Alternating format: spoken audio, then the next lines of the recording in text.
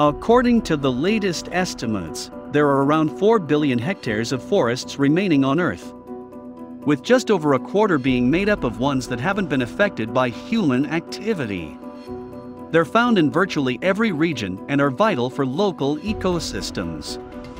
Not every forest, though, is simply a dense area of trees, as there are some that are far more magnificent or mysterious than you could possibly imagine.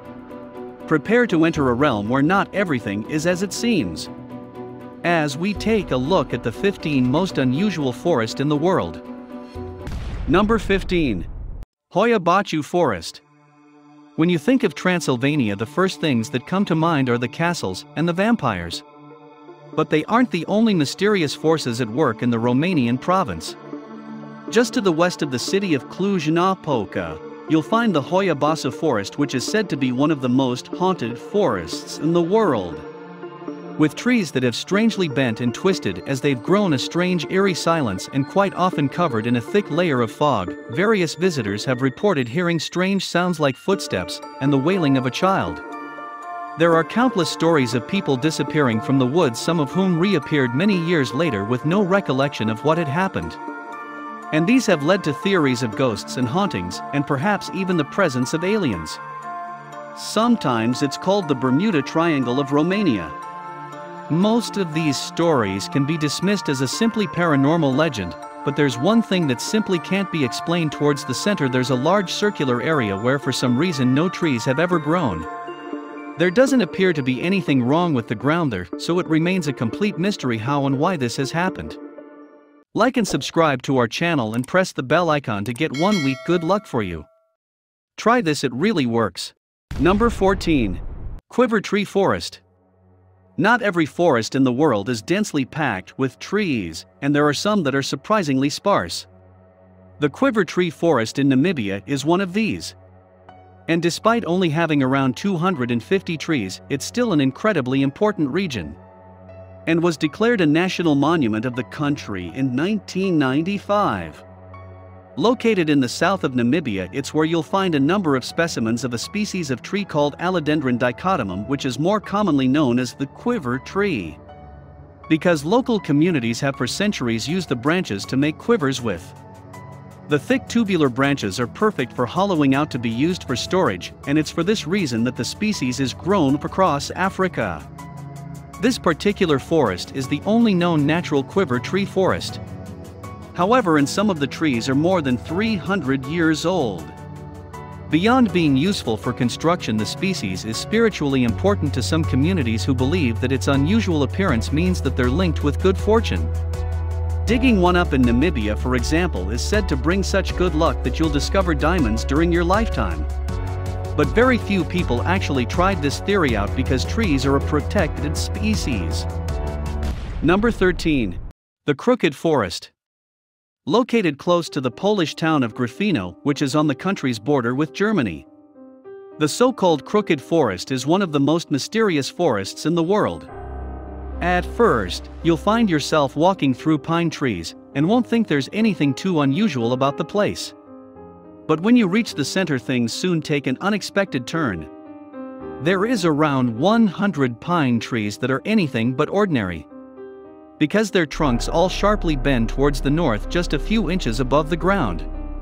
After following this strange curve, they point upwards again, but no one has any idea why these strange deformations have happened. What is known is that the trees were planted at some point during the 1930s, but beyond that, it's a mystery. There are a few theories as to how this could be possible. From a particularly heavy snowstorm that forced the trees to grow at a different angle, or purposeful human intervention in order to produce the curved timber that would be far easier to use in the construction of boats or furniture. Extensive studies, however, have failed to definitively find the true cause. So for now, we simply don't know. It's certainly an unusual thing to see, though, so perhaps it's no surprise that the forest has, particularly in recent years, become a popular tourist attraction. Number 12. Candy Lake. Candy Lake is in the Kolsay Lakes National Park, around 81 miles to the east of Almaty. The largest city in Kazakhstan was only formed relatively recently, and because of this has become known as the home to one of the most unusual forests in the world. It was once a natural gorge full of spruce trees. But this all changed in 1911. The Kevin earthquake, which struck on the 3rd of January that year and measured a magnitude of 7.7, caused untold damage across the region, including causing the deaths of 452 people and destroying hundreds of buildings and creating more than 125 miles of surface fault lines. A further consequence of this was that the earthquake triggered a huge limestone landslide that blocked one end of the gorge and formed a natural dam. With nowhere else to go, the water passing down the Kandy River began to accumulate, and the lake that we see today was formed. This isn't too uncommon an event to occur, but what was unique about this case was the presence of the established spruce forest. Due to the cold temperature of the water, the trunks of the trees were preserved instead of beginning to rot away, and have subsequently become covered in algae and moss. Amazingly, the trees have continued to grow, but without side branches or bark, and are now white in color. To make things even stranger, the continuously changing levels of minerals in the water means that it turns to different colors. Usually deep blues or greens, but as you walk up to the edge of the lake it becomes crystal clear, and you can easily see fish swimming around. Number 11. Arashiyama Bamboo Forest. Bamboo is normally seen as a useful material to harvest, or to add an unusual feature to your backyard. But when the fast-growing plants are allowed to reach their full potential, the results can be astonishing. One of the best places to see this is the Arashiyama Bamboo Forest, which is near Kyoto in Japan. It's just a short journey from the city center, but once you enter the place it's like you've been transported to a different world. Huge bamboo stalks around you that are in some cases 30 to 50 feet tall, and create a peaceful environment where there's a wall of plant life on either side and a canopy above as you walk along the wooden footpaths. It's one of the most popular natural spaces in Kyoto. But while the visuals are certainly a major part of that attraction, the sounds are equally as unusual. Because the bamboo grows tightly packed together, you can hear the rustling of the leaves, the creaking of the wood, and the occasional tap when the trunks touch one another. It's because of this that the forest has been named by Japan's Ministry of the Environment as being one of the most 100 important soundscapes in the country. And it's said to be one of the most peaceful and calming places you could ever set foot in. Number 10. Ancient Bristlecone Pine Forest. The ancient bristlecone pine forest is, as the name would suggest, a forest that's full of incredibly old pine trees that have found the Californian climate ideal to thrive in. High up in the White Mountains of Inyo County, the trees grow in altitudes between 9,800 and 11,000 feet above sea level, and are so botanically important that they're protected as part of a national forest. What's particularly special and unusual about this forest is that it's home to the oldest known living organism in the world, a Great Basin bristlecone pine tree called Methuselah. It's estimated to be at least 4,850 years old, and is considered to be one of the great wonders of the natural world, although it's not as easy to see as you might think. Visitors to the park can embark on the Methuselah Grove Trail, which is a 4.5-mile long route that takes you past the region of the forest where the tree is. But Methuselah itself isn't marked, and its precise location is a highly guarded secret. This is because there have been attempts to destroy trees in the forest before. And those who are responsible for taking care of the ecosystem are worried that if its whereabouts became publicly known, it would only take one person to ruin it for everyone else. Number 9. Monteverde Cloud Forest. Covering an area of more than 26,000 acres, the Monteverde Cloud Forest, which is near the town of Mount Verde in Costa Rica, is one of the most biodiverse regions in the world. Amazingly, more than 90% of the forest is made up of virgin forest that has been unaltered by human activity. And it's home to at least 2,500 species of plants, 100 species of mammals, 400 types of birds, 161 reptiles and amphibians, and many thousands of different species of insects. It was only relatively recently that researchers realized just how important the Monteverde Cloud Forest truly is. And it's now part of a wider conservation zone to hopefully preserve it for many generations to come.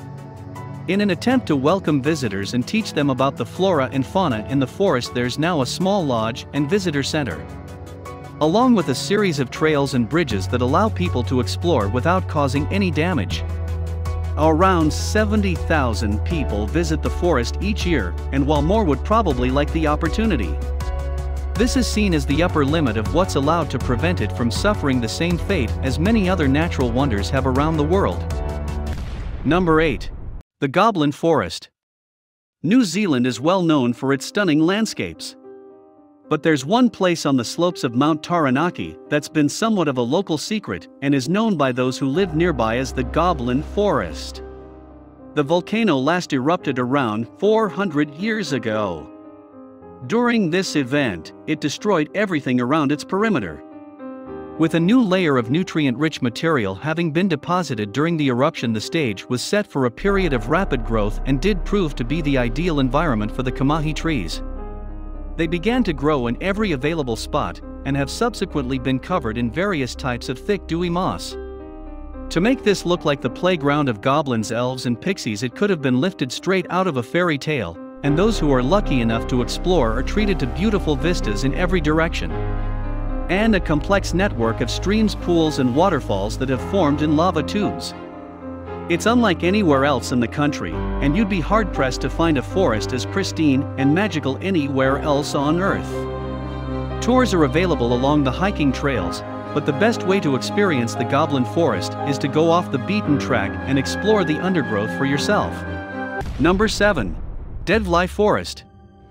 Forests are usually thriving ecosystems whereby any trees or animals that aren't able to survive will be broken up into nutrients to help something else live. But when the environment changes so drastically that this natural process of decomposition isn't possible, unusual things begin to happen. Deadfly Forest, which is in the Namib Naukluft Park in Namibia, is probably the strangest forest you could ever see.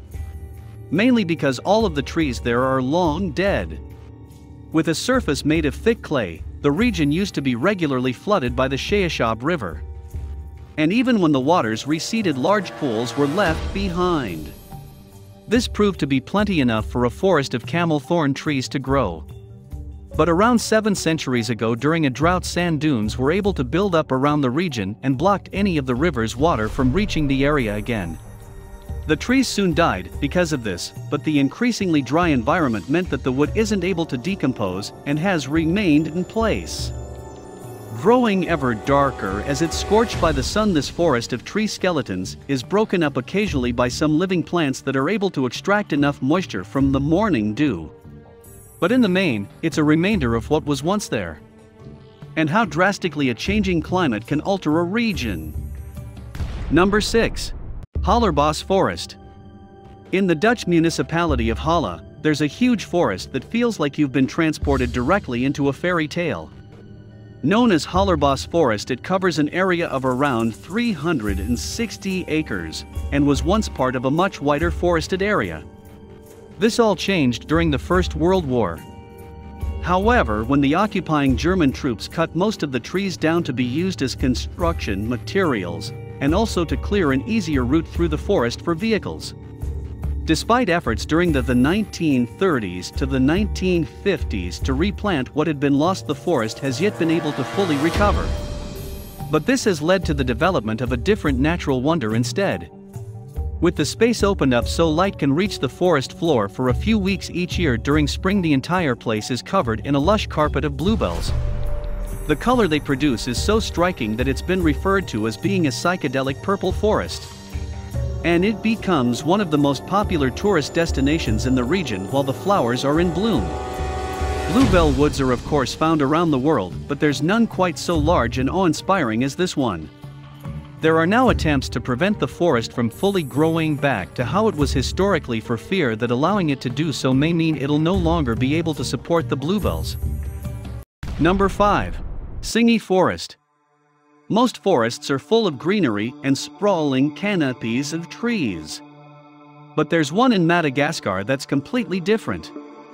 Known as Singi Forest, it's the largest stone forest in the world, and it's been formed over the course of hundreds of millions of years. The region was once covered with a deep lake, and it was the deposits at the bottom of this lake's bed that slowly turned into a thick layer of limestone. Over time the lake drained away and tectonic forces pushed the limestone higher up, which then subjected it to erosion by the weather. The rain and wind wore away at the weaker parts of the limestone. What remains today is a series of sharp jagged peaks and edges across an area of several acres. Its name, which means walk on tiptoes, refers to how treacherous it can be to cross the forest if it weren't for the man-made bridges and paths that allow you to safely traverse the razor-sharp formations. But possibly the most surprising thing about the Tsingy forest is that it's home to just as wide a range of species as most normal forests are. There are at least 11 different types of lemur, and 2 of which are only found in this forest, as well as countless birds, insects, and other mammals. Number 4. Yakushima Forest. The country of Japan is actually an archipelago of more than 6,850 islands. And while you may have heard of the main ones like Hokkaido, Honshu, Kyushu, and Okinawa, there are plenty more to explore, many of which remain completely uninhabited. One of the larger islands off the south coast of Kyushu is called Yakushima, and it's home to one of the lushest forests on Earth. The island itself is just under 200 square miles, and 46,850 acres of this is designated as a UNESCO Man and Biosphere Reserve. It has one of the most important remaining ancient forests you'll find anywhere, and there's a 3,000-acre section where there's no record or evidence of a tree ever being cut down by humans.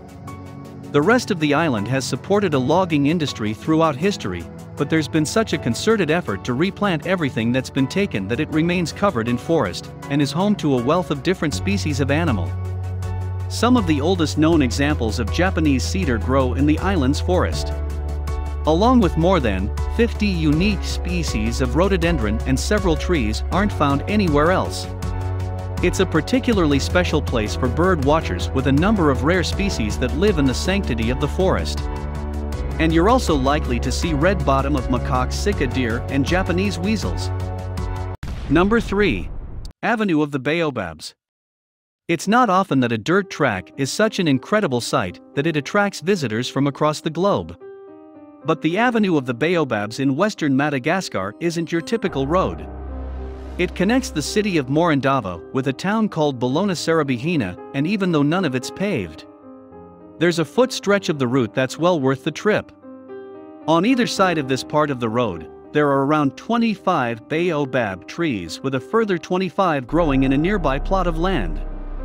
Some of the trees are up to 100 feet tall and are over 2,800 years old.